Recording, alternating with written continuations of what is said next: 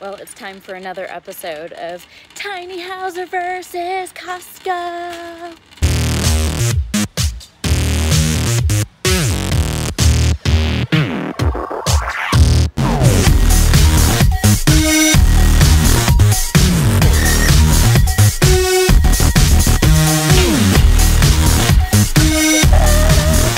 I love it. This might just be for my own entertainment that I have this small series, this mini series, if you will. Tiny Houser versus Costco is a mini series.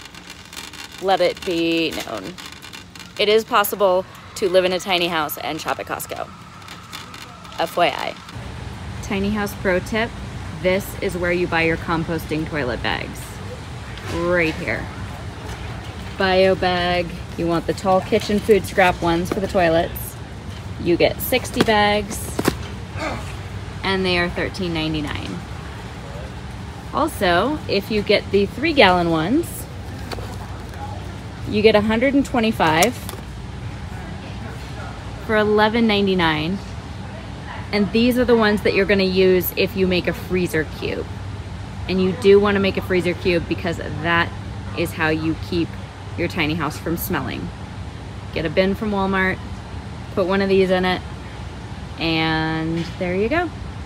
Freeze your food scraps, then they won't smell in the trash. Toilet, freezer cube. That concludes this composting tutorial.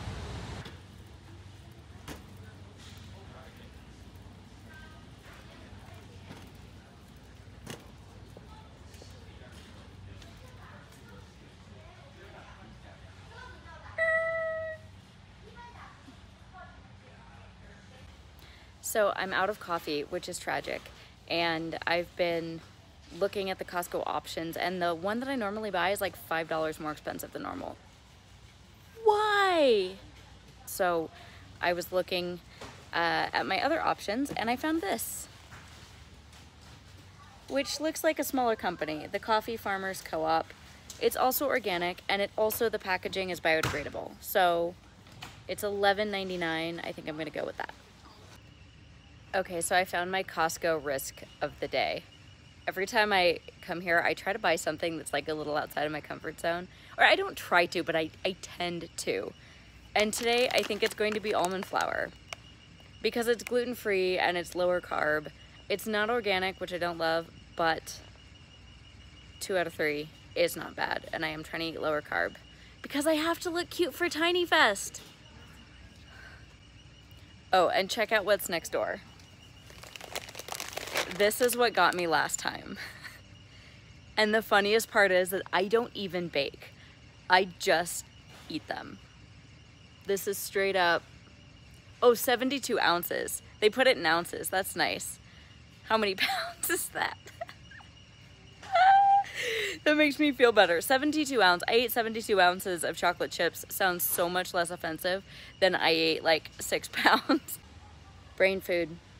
These are shaped like brains. I mean, it literally has to be a clue from the universe. I ate a lot of them just in case.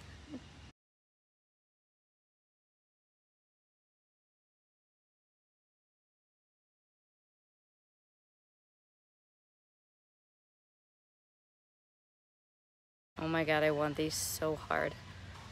Okay, unfortunately I did not get this part on camera, but I stopped at the electronics section and asked somebody there if they had any info on tiny house, like off-grid Wi-Fi options, and the guy there was super helpful.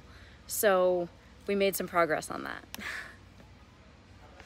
Thank you, kind Costco human in the electronics department at the Westminster Costco, Colorado. I appreciate you.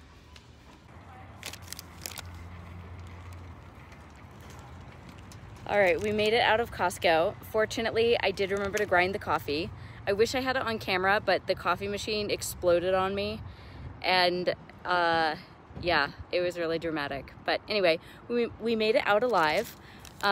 Total damage was $145 and change, which is not bad considering I got 4 pounds of organic coffee and sparkling waters to last me a month, and really good stuff, like organic Greek yogurt and goji berries and beans and free-range eggs and 2 pounds of strawberries and all kinds of things that are gonna last me a while. So friends, you can shop at Costco and live in a tiny house.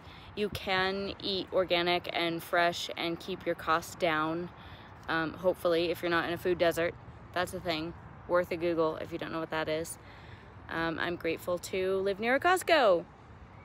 And if anybody ever wants to do a Costco versus tiny houser episode and then tag me in it, that would be amazing.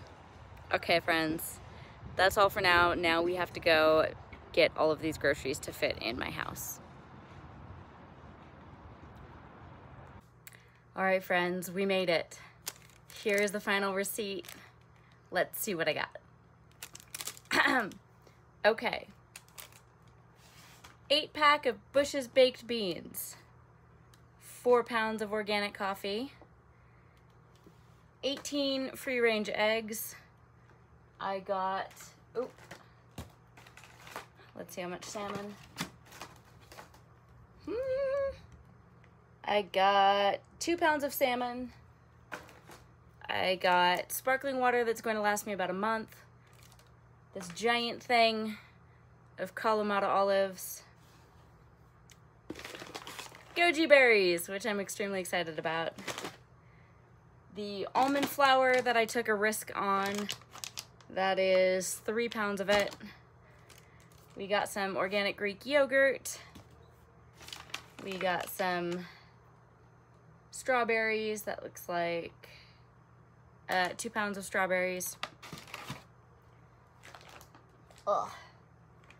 I got 2 1.7 pound bags of organic walnuts, and a giant bag of 6 avocados. And all of that was $145.57 plus tax. So yeah, this is a lot of food. I mean, for me to eat 4 pounds of walnuts, it'll definitely happen, but I'll have groceries for a while. And this is, you know, wild caught salmon, right? Hold on. Okay. It's not. But, yeah, a lot of this stuff is organic. A lot of it is gluten-free. A lot of it will keep for a while. Some of it, like the fish and the eggs and the strawberries, I'm gonna have to eat, but that will definitely happen. So there you have it, friends. It is possible to live in a tiny house and shop at Costco. That was actually one of my really big fears in going tiny, is that I wasn't going to be able to shop at Costco. I was like, it's not going to fit. And thanks to my special Costco drawer, which I will insert here, it does. And this, friends, is my Costco drawer. As you can see, it's deep. That whole thing opens up. That's about 2 feet on the side. Ooh. And that's where I keep the Costco supplies. Fun fact about my Costco drawer. This is where some people would put their cat litter box. Like, they'd put an opening right there where the cat would go in, and then this is how they would clean it. I prefer to use mine for Costco. Thanks for joining me.